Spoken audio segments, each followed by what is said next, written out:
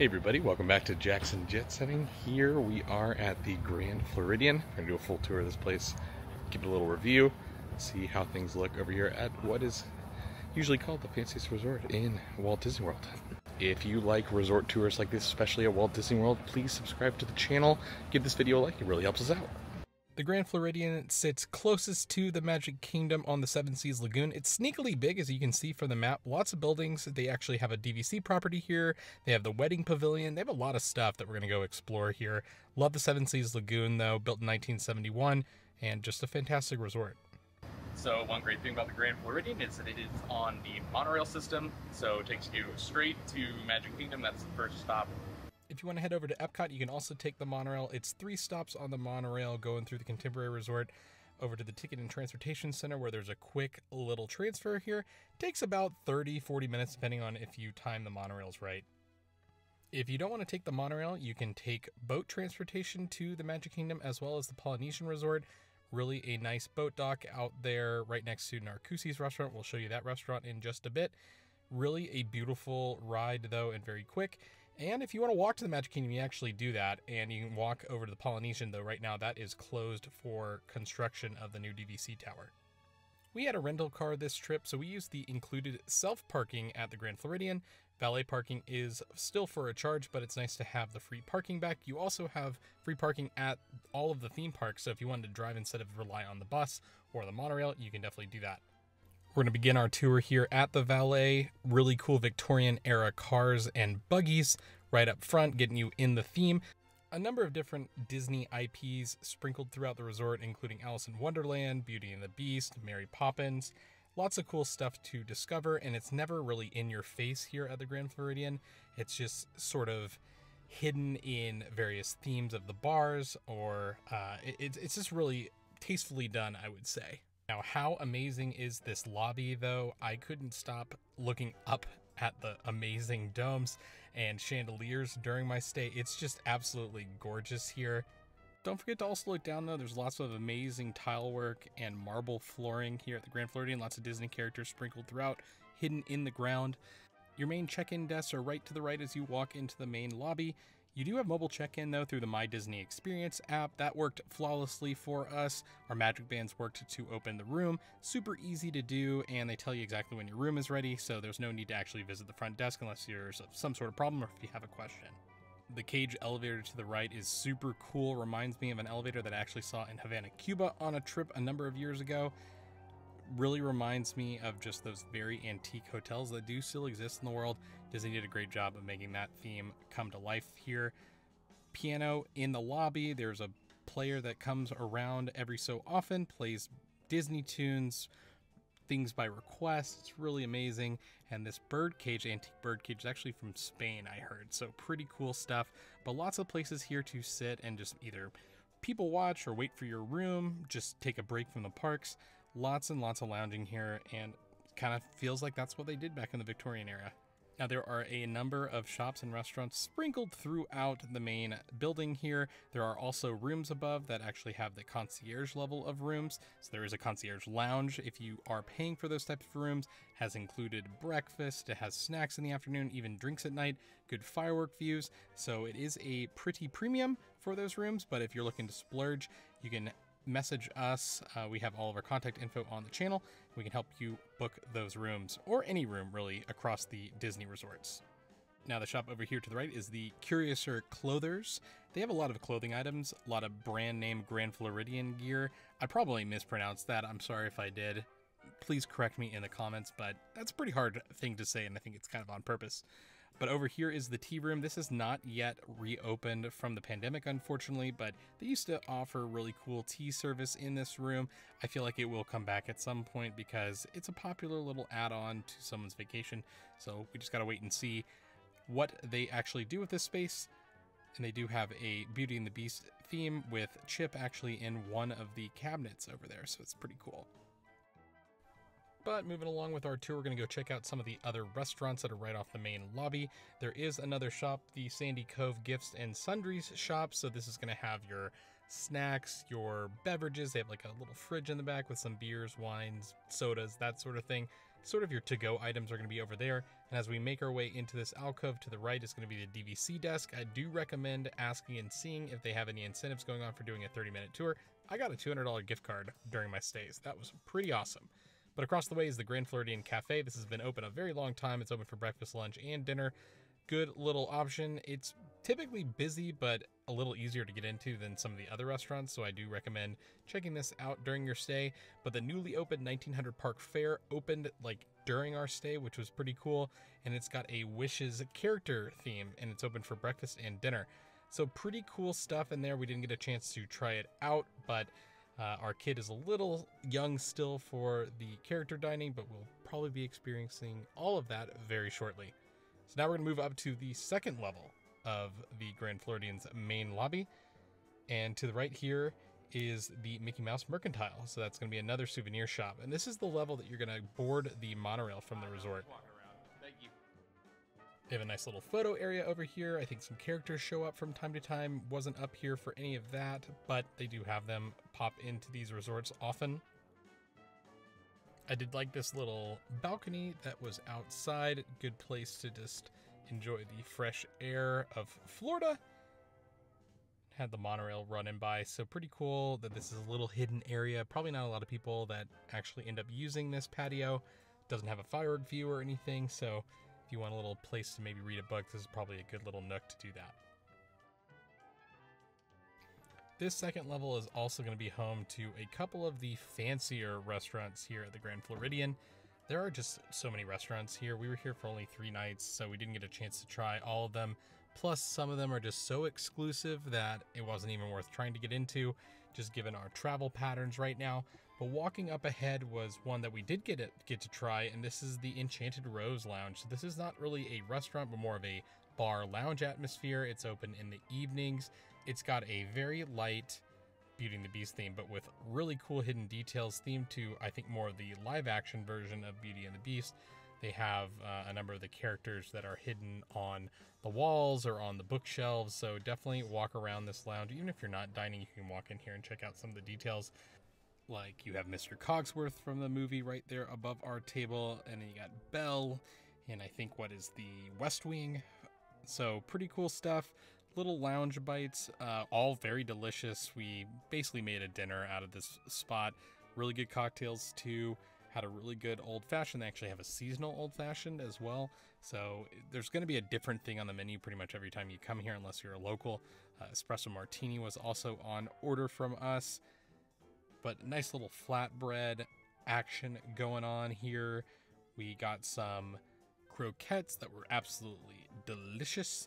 And we got some warm olives, which I'm always a sucker. Making our way to the rest of the second level, though, are going to be the fanciest restaurants on Grand Floridian property, as well as Walt Disney World property in one instance.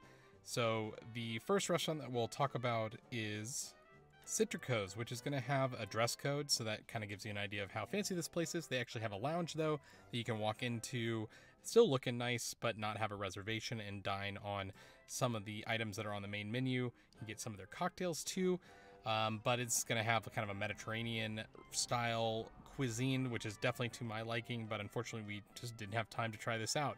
But next door to it is Victoria and Albert's, which is the fanciest restaurant on Disney property, and it just recently received a 1-star Michelin rating, which is absolutely incredible. First theme park restaurant to ever receive that, so they got to be really proud of that. I've never tried it, but it's very expensive dinner. It's over $250 per person, and that's not including any alcoholic beverages or anything like that, so it does get a little pricey, but definitely check that out. Make reservations well in advance if that's something that you want to experience here at the Grand Floridian. More antique decorations here on the second floor as we make our way towards the monorail.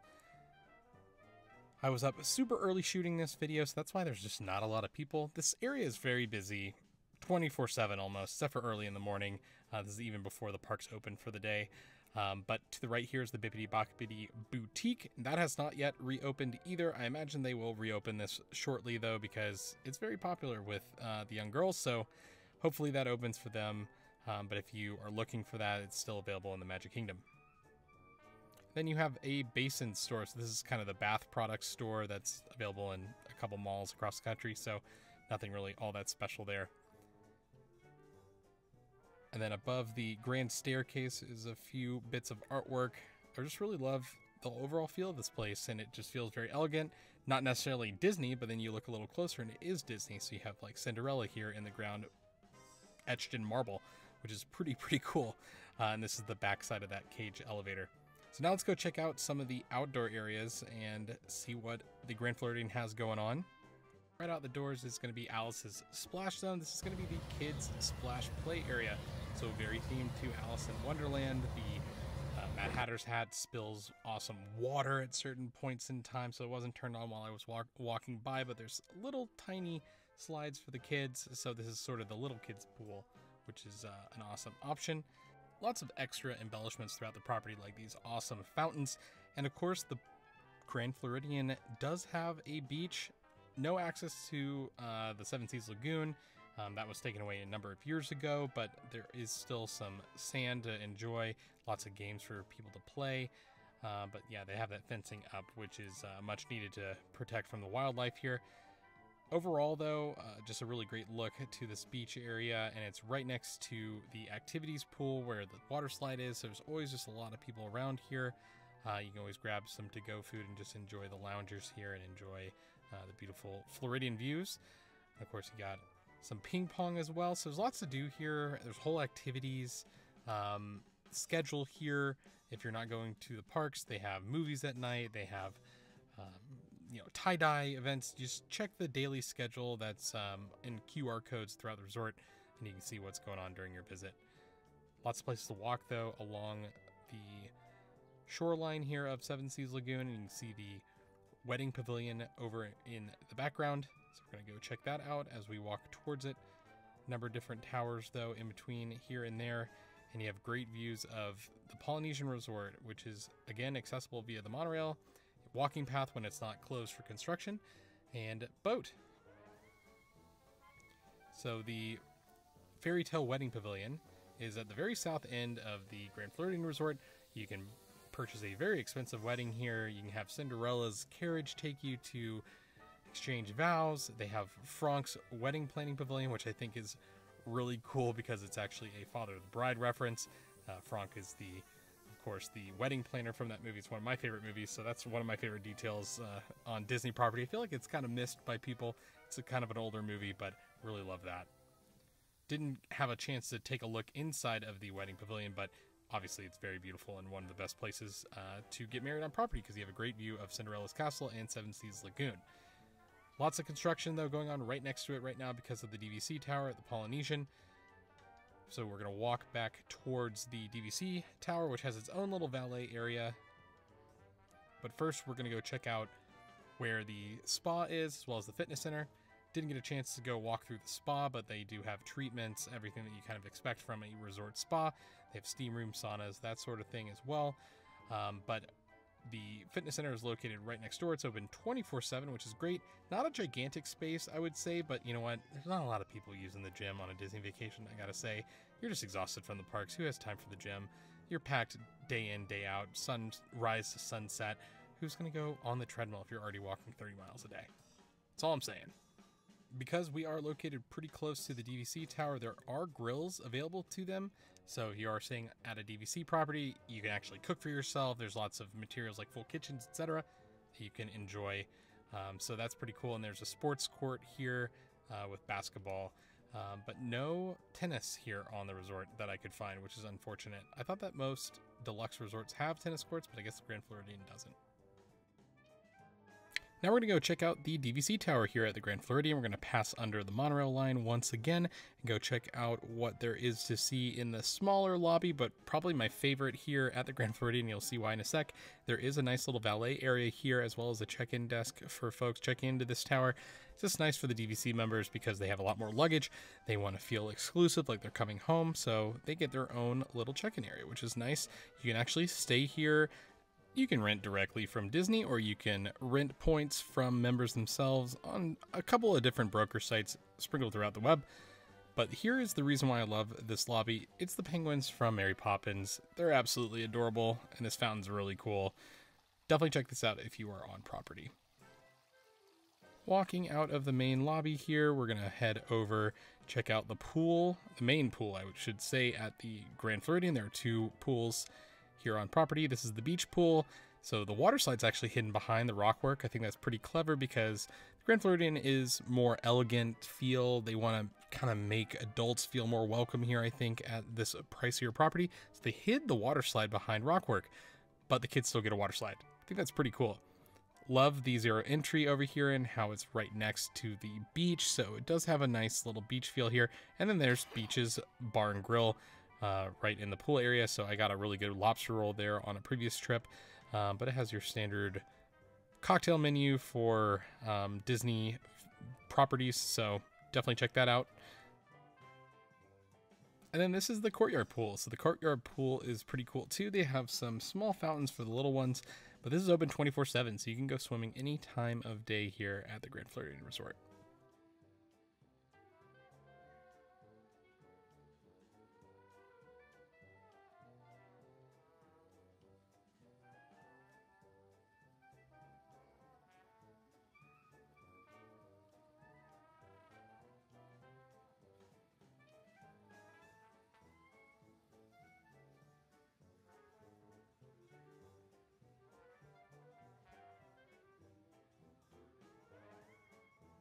Walking more north on property towards Seven Seas Lagoon is Narcoosee, so we're going to check out what our dining experience looked like a little later in this video, but that's going to be the round building over to the right. It's got amazing firework views. They actually pipe in the music from Magic Kingdom into the restaurant, so it's like you're there, just a little bit different view. You're not going to have a great view of the castle and the castle projections, but it's going to be a lot more elegant, a lot less busy. It's going to be really a lot of fun, and that's located right next to the boat dock for the resort, so I did show you already kind of the boat transportation experience here, but this is where you would pick up and be dropped off for the boats at the Grand Floridian.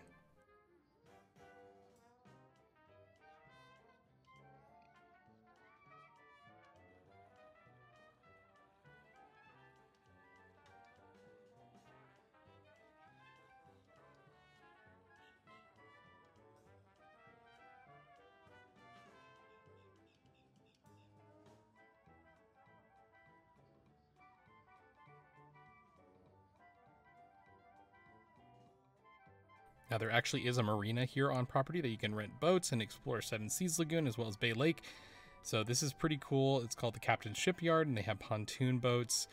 So if you want to do a firework cruise, that's also available. They have fishing. It's really a full resort experience that a lot of people I don't think take advantage of when visiting Disney properties. It's all about the theme parks, but this is available if you want a more relaxing day.